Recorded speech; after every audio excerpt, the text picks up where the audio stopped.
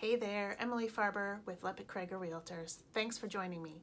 Today we'll be talking about tips and tricks for first-time homebuyers.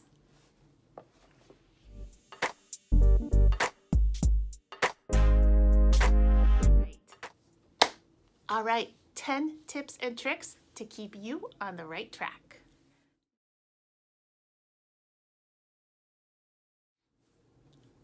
Number 1, get yourself a real estate agent. A buyer's agent is going to represent you throughout the transaction. Watch out for your best interests in regards to that transaction and keep your transaction on the straight and narrow. You don't even have to pay for that agent. Did you know that a buyer's agent is paid from the selling side?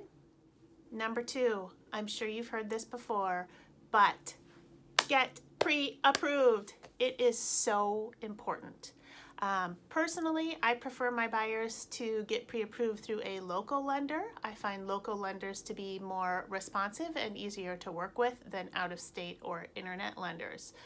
But whatever the case, a pre-approval letter, which is different than a pre-qualification letter, a pre-approval letter is an indication that that lender has gone through your credit and your finances with a fine-tooth comb.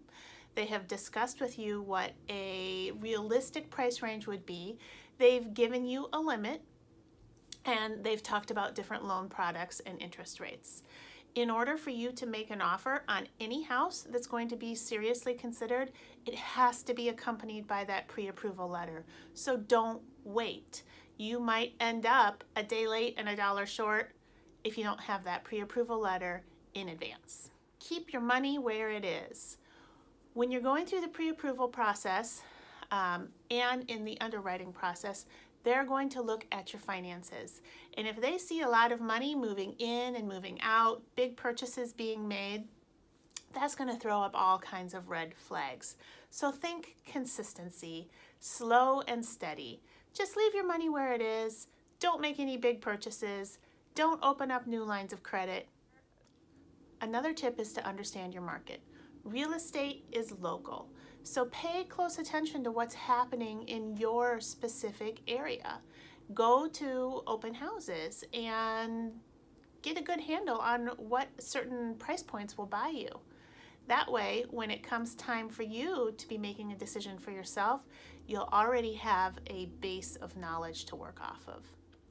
Now this one's important. I want you to write out your needs and your wants. They're different, but they're both important. If you have your needs and your wants written out in advance in a tangible form, it's going to help you avoid making emotional decisions. Sometimes you walk into a house and your emotions take over, logic falls out of your ear, and you might end up making a decision that you would regret later. Okay, let's talk about location, because it's always all about location. Location is not something you can change. So make sure that that house is within a reasonable distance to work, play, shopping, schools, interstates, all of those things that you interact with and need to do day in and day out ends up being a big deal. Patience is key. The great thing about real estate is that there's always more houses. So if you aren't finding what you want, give it a little bit. Just wait. A lot of times people end up feeling rushed and making a choice that they regret down the road. Sort of as a side point of being patient is also be open.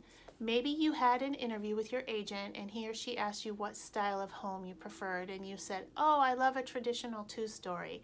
And you've really only been looking at 2 stories. That agent might see something come along that hits all of your needs and wants except for the style of the house. Be open to looking at other styles. You might just surprise yourself and become the latest, greatest ranch lover out there. All right, I know you're smart, but don't try to outsmart the market. Real estate markets are cyclical.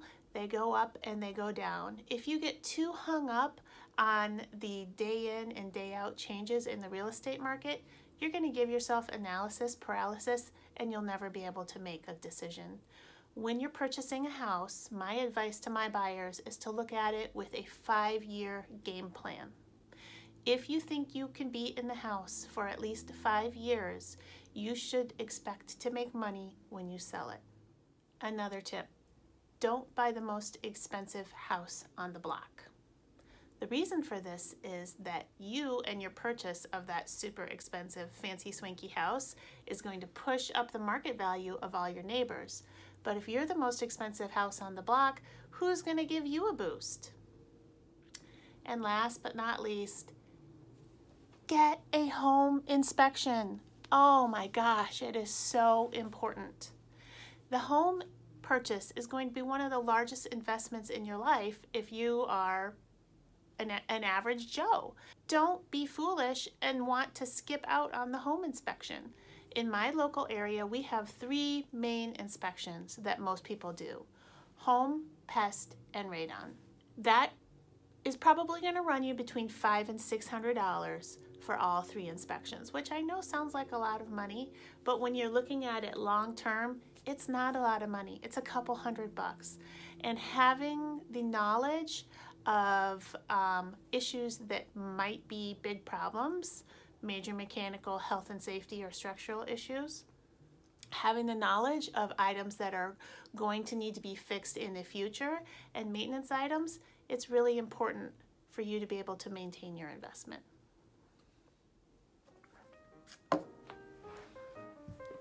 Hey, one more secret tip. Once you have that pre-approval letter and you've done all the homework, you've figured out your location, your needs and wants, and all those other things we just talked about, don't go buy the very most expensive house you can afford. It's been my experience that people are happier when they're not house poor. Yes, the house is an important, exciting, huge milestone in your life, but there's other things that are important too. Leave some cash left over for the other good stuff.